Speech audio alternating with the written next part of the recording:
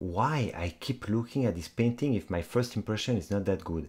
And what I discovered with that painting is absolutely mind-blowing. But why is that roof so dark? Pissarro is keeping me in the painting. I'm gonna explain you why. So today I want to share something with you that I discovered in Camille Pissarro's painting. Something that absolutely blew my mind yesterday night. And I thought it was important to share that with you. It's a composition matter. So Camille Pissarro, first, he's an impressionist. He's a French impressionist, considered like the father of the impressionist movement. He was an older artist that probably was kind of the pioneer of the movement, but he always believed in that movement, and he supported the young impressionist from the start and to the end of his life. So here I was looking at this painting first, and I was absolutely in love with that painting. This painting is a high key painting.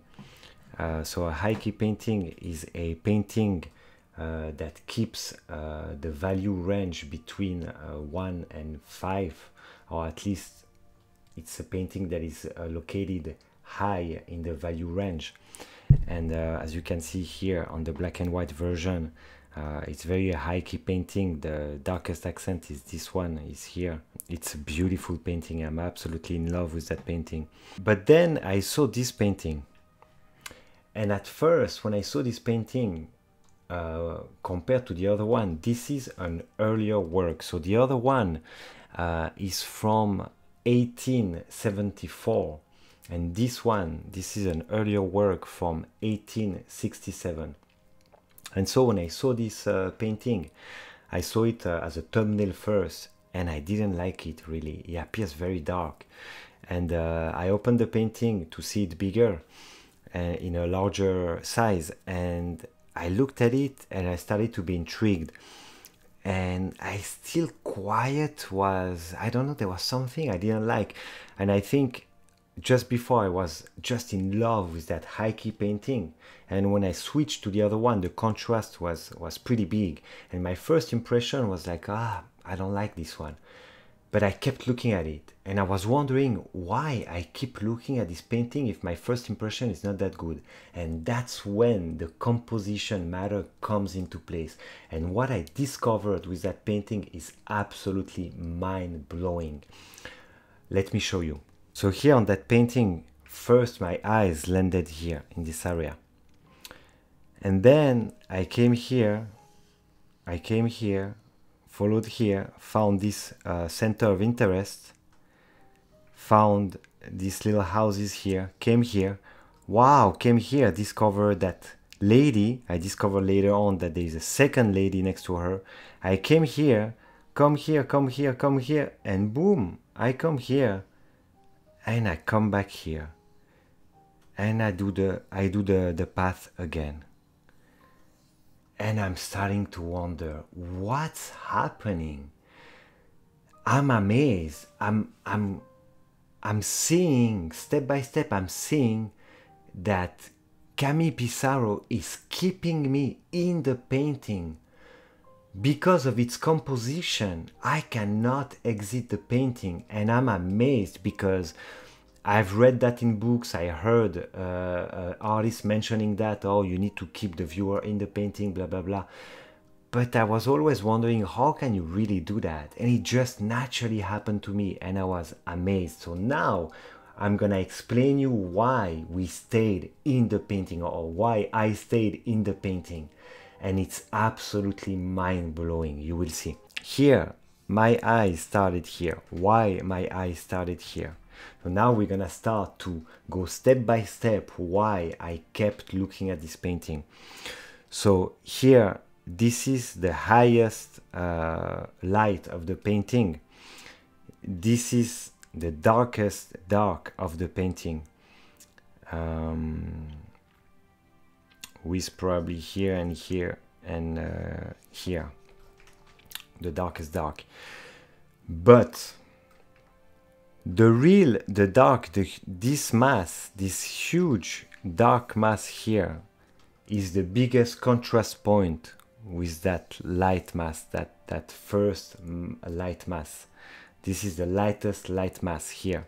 So these two areas are so, the contrast is so high that your eyes start here.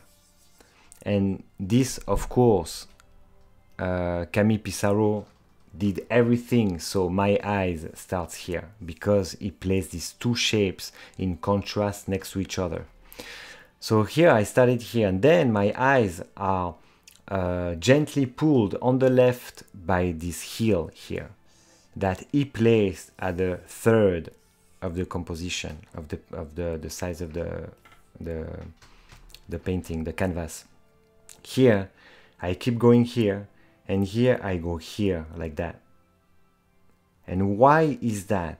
I go here because you see here all this is in shadow. So naturally our eyes stop with the light and keep going where the light is, and the light is here. The light travels here as our eyes travel through the painting. Here our eyes stops and meet the second point of interest. I will say the first point of interest is the clouds. And that the genius of Camille Pissarro is that he is able to place a few more, like more than one single point of interest in his painting without losing the viewer. This is mind-blowing. So the first, in my opinion, the first point of interest of that painting is the illuminated clouds at the end of the day, or it's early morning, that I'm not sure. Let's pretend that it's late, a late afternoon, but it might be an early morning. Well, let's say it's either or. This doesn't have too much interest in our composition map of today. But so here the light, we travel. So the first point of interest, the clouds, we go on the left, we travel down with the light, we arrive here, we discover the second point of interest, in my opinion, this little village here, these little houses, beautifully painted, 1, 2, and we come here, we see our others, and then again here the light keeps coming here, so we go here, we go back here with this light path perfectly located here, so our eyes goes back here on the right, and then bam, the magical point of interest discreetly placed there, so you discover it in the second view, not at the first view, like you travel through the painting and you discover that. This is to me genius and totally magical. Not magical actually, because it's very planned by the artist, but it gives me a magical impression. It's amazing. So here this beautifully figure painted with the umbrella, and it's actually there's two figure. Okay, and then we keep going with that illumination of the path that is, in my opinion, just amazing here. And we don't exit, this is so important, we don't exit the painting here. Sorry, my old computer. We don't exit the painting here. We do not, because it plays the shadow here. All this is in shadow and doesn't allow us to exit the painting. So we keep going here, and again here. This seems nothing, but it's everything. This little shadow placed here at the bottom of the painting. It looks like nothing. It's everything. In French, we say the evil hides in detail. It's this. This is everything, in my opinion. Like, all these details matter so much in producing a masterpiece like that. The fact that this little shadow here doesn't allow us to exit, and then you will see, then it's another magical moment that comes. And then you arrive here, and what's coming here to again not allowing us to exit the painting? This little light triangle here, beautifully composed with that roof here. But why is that roof so dark?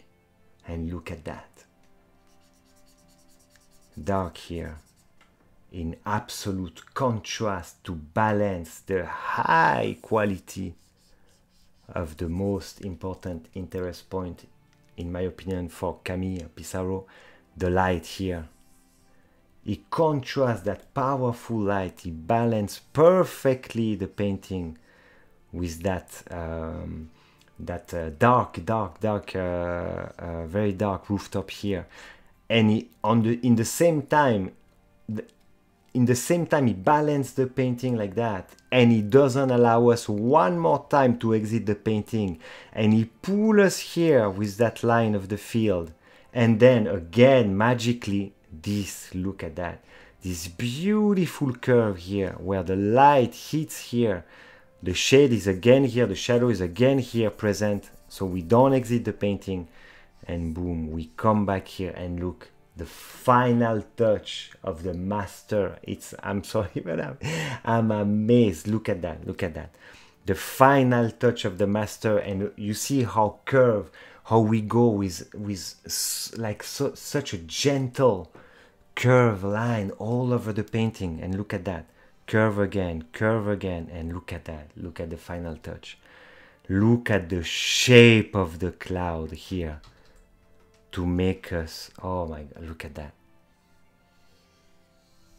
And we go back, and we go back. And we do that. It's amazing.